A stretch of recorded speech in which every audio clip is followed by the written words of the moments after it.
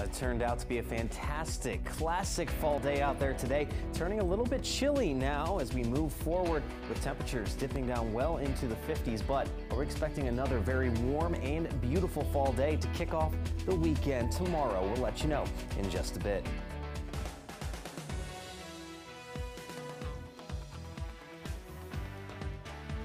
I pick up the little machine and I shake it and I do what people say, look under, check it, I check it out.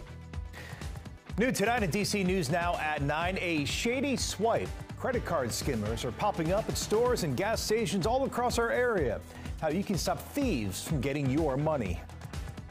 And new details on a push to slow you down near school. Some advocates say speed cameras are the way to go, but there's still pushback from some parents. Plus, a welcome way to kick off the weekend. Downtown Bethesda's Streetery reopens, but it looks a little different than before. We're live for the changes on this Friday night. Good evening, and thank you so much for joining us for DC News Now at 9. I'm Tasmin Mahfouz. Hi, everybody. I'm Chris Flanagan. We begin tonight breaking news in Arlington, Virginia. Police exchanged gunfire with an armed suspect. A live look right now at the scene. This is on Shirlington Road. Police say they were called out for a report of shots fired. When police got there, they made contact with an armed suspect. That suspect and officers fired their weapons. We're told that suspect was taken to the hospital. No officers were hurt. We're told police will provide an update. Of course, we'll make sure to bring you any breaking developments here on DC News Now. And tonight, Arlington, Virginia officials are looking into what caused a 2-alarm fire at one of the county's oldest churches. So this is what Mount Olivet United Methodist Church looked like hours after flame ripped through part of the building around 2:30 this morning. Now, thankfully, there were no injuries, but there was extensive smoke and water damage to some areas. The sanctuary and preschool wings were not impacted, but because of the investigation, Sunday school classes are canceled and worship with communion will be held outdoors this Sunday at 11 a.m. on the green. The church has sat on the North Glebe Road since 1854. It's Arlington's oldest church site in continuous use. And developing tonight in the district, a case of child abuse is being investigated. Police say a 2-year-old boy was found unconscious outside on Atlantic Street Southwest last night. According to police, he was physically abused and is now in critical condition. We're working to learn whether a suspect has been identified. And Metro Police are still looking for 3 men linked to a deadly shooting in Northeast. 15-year-old Andre Robertson Jr. was gunned down at his great-grandmother's home on 48th Street yesterday. Police found the suspect's car a few hours later, several miles away, and burned. The teen's death comes a little more than a year after his father was beaten and killed about a mile away. His cousin Darius Robertson is charged with his murder. Criminals are targeting your wallet in D.C., and it can happen as quickly as a swipe of a card. According to MPD, nearly a dozen skimming devices have been found in stores across the district in the last 4 weeks. Our Mariel Carbone live tonight on Wisconsin Avenue in Northwest D.C., where one of these skimmers was found. And Mariel, criminals can place these devices quickly while nobody is looking.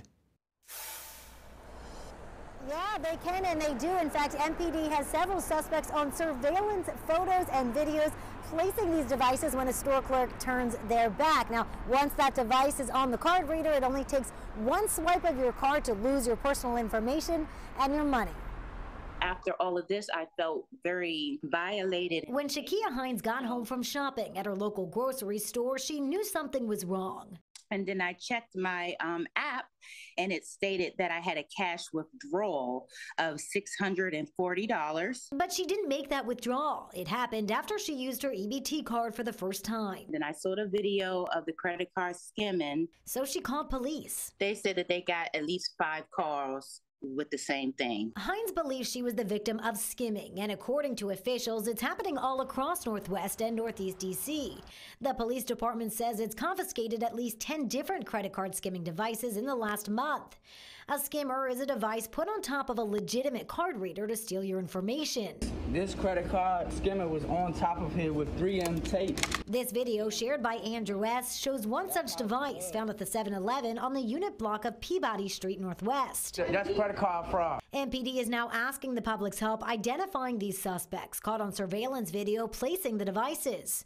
Police say these two people attached a skimmer at a store on the 3400 block of Connecticut Avenue Northwest, and these two on the 300 block of Hawaii Ave Northwest. We should look for loose mechanisms. It's something shoppers like David Hill are worried about. Sure, because I use credit cards. I'm a starving, struggling student. You're going to always have the flim-flam man. There's a will, there's a way. Kathy Ortiz believes criminals won't stop, but she says you can take steps to protect yourself like she does. I pick up the little machine and I shake it and I do what people say, look under, check it, I check it out.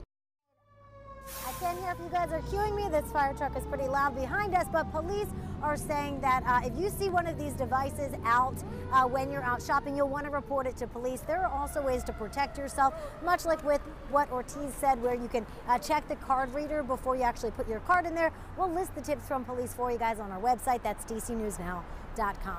Reporting live in Northwest DC tonight, I'm Marielle Carbone, DC News Now. Ariel, thank you. Perfect on cue there. And also tonight, bikeway construction in part of Montgomery County is finished. And tonight, the county reopened a reconfigured streetery. That's right. It allows people to still dine outdoors while making sure businesses recovering from the pandemic get as many customers as possible. Yeah, we're talking about Woodmont Avenue in Bethesda. That's where we find our Montgomery County reporter Cheyenne Corin live. And Cheyenne, this is a pretty popular area. Hi, Thusmin. Yeah, that's right. This Woodmont Streetery is really popular, and it's actually one of my favorite places here in Montgomery County. But actually, during the pandemic, this street was actually closed off to traffic to allow for more outdoor seating. Now, that ended after Labor Day, but tonight it reopened, but it's going to look a little different than it did before. If it wasn't for the extended outdoor seating, the streetery, you know, a lot of places wouldn't have survived. Streeteries such as the one here on Woodmont Avenue were opened under the Shared Streets program during the pandemic and kept many businesses afloat when indoor dining was restricted. Kind of feels like a no-brainer to me. I don't know why you wouldn't have an outdoor area where people could congregate. Obviously, we have kids running around, playing with each other. We're meeting other parents.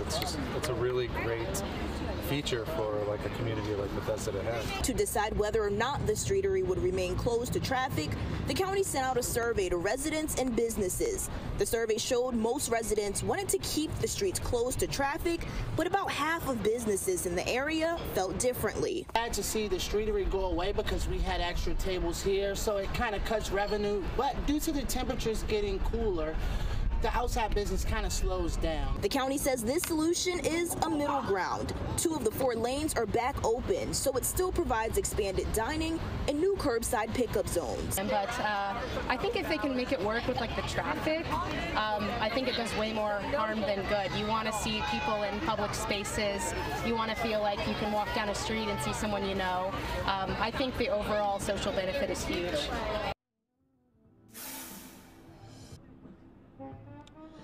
And in terms of safety, I mean, there's people on this side that are enjoying their food, and then right here, there's traffic going through. Right now, they have these orange traffic barriers. They say that this is just a short-term solution, and if you're wondering also, the cycle bike lane that was in construction that really held up this reopening, now that construction is complete. And I was also a little curious. I mean, it's a Friday night, it's beautiful weather.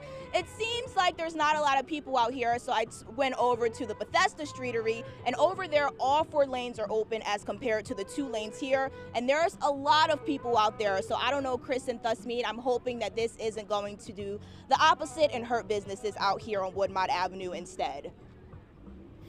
All right, let's hope not. And speaking of the weather, Cheyenne just said it, a beautiful night outdoors. If you're eating or perhaps you're out by a fire pit.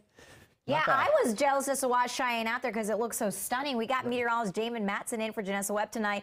And Damon, hopefully this nice weather will last so everyone else can check out Bethesda tomorrow night. Oh, agreed. You just can't go wrong with any activity, and I agree completely. The lights in the background, it just looks like the perfect fall night, and it pretty much is shaping up to be just that. We've dropped those temperatures down now as we have moved more into the overnight hours. 50s are pretty commonplace at this point, so jacket weather indeed, but comfortable still as we move forward here into the rest of the evening. And hey, if you are out there just getting some food, or if you're a little more of a risk taker going out to that haunted attraction tonight, this is what we have in terms of those weather conditions. 40s and 50s. 50s, mostly clear sky, and so Mother Nature is on your side if you're taking on those different jump scares at some of those attractions. Never catch me at one of those. That's all I can say about that. Or, hey, maybe you haven't picked out those pumpkins yet to carve up for Halloween. Tomorrow may be the prime day to do so. Look at these conditions on your Saturday. We're talking about temperatures warming up more likely into the 70s than the 60s. We're going to have plenty of sunshine, but a few clouds are going to move into the picture late. Nothing that should cause any major hiccups, and it will be a little bit breezy, but it's a southerly wind, so it'll help make it feel even warmer still. Now, the question is, are these warm, beautiful conditions going to last the entire weekend, or are we gearing up for some changes as we get into the early part of next week? We'll have your full forecast coming up for you here in just a bit. Thank you, Damon. And a push to make streets near schools in Alexandria safer is up for a vote tomorrow. And advocates say it's a crucial step towards ensuring fewer crashes and less severe injuries. Our Max Marcilla joins us live from George Washington Middle School in Alexandria. And Max, from city councilors to school board members to people you spoke with, there's unanimous support for this. There is. So exactly what the City Council will likely be approving tomorrow is the installation of 5 speed cameras near school zones, something the legislature allowed them to do this past year. We don't know the exact locations of where those cameras will be set up, but we do know that studies say they are effective. Crossing streets near Alexandria schools could be a bit safer soon. That's the goal of a city project nearly at the finish line. Last year, Alexandria allocated nearly $500,000 for speed cameras in school zones. And on Saturday, there's a public hearing to formally adopt the policy. Public safety advocate Jim Durham has been pushing for this change. Infrastructure changes that would encourage drivers to drive at a slower speed would be a significant factor. The proposal would cap speeding tickets at a $100 civil penalty if the driver is going at least 10 over the speed limit. The city says the intent is not to raise money, it's to keep kids safe. But Bill McCune, who lives across from George Washington Middle School, thinks the price tag could be a deterrent. You know, and I don't see any harm in going up or doubling it or even going higher when it's more than a first offense. It's not the only measure Alexandria is considering. The school board passed a measure to request the speed limit in some school zones be bumped down from 25 to 15 miles an hour.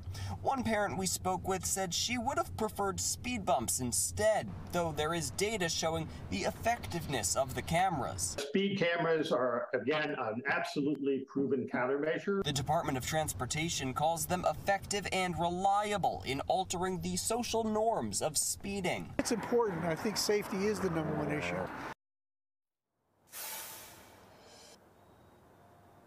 And that public hearing set to get underway 9:30 a.m. tomorrow. It is expected to pass this measure about the speeding cameras, especially since the money for it was already approved as part of this current year's fiscal year budget. Reporting live from Alexandria, Max Marcilla, DC News Now. And DC News Now is your local election headquarters. Ballot drop boxes are now open across the district. Residents can drop off their mail-in ballot at any drop box at any time between now and 8 p.m. on Election Day. Election Day is Tuesday, November 8th. There are more than 50 drop boxes all across the 8 wards. Now, ballot drop boxes are already open in Maryland. In total, there are 281 across the state. The deadline to request a mail-in ballot by mail is November 1st. Voters can also request an email with a link to a mail-in ballot by November 4th. Deadline to register to vote is Tuesday, October 18th. And coming up in our next half hour, Virginia's voter registration system is riddled with problems. At 9:30, we look into whether voters are being impacted and whether this will cause problems before Election Day. Also, when we return, Raleigh, North Carolina, reeling from yesterday's mass shooting. Police say it was carried out by a 15-year-old boy. Tonight, we remember the victims killed in the attack. Plus, the future of the DACA program to protect young immigrants looking more certain, at least for now. We're back with the federal judge's latest ruling.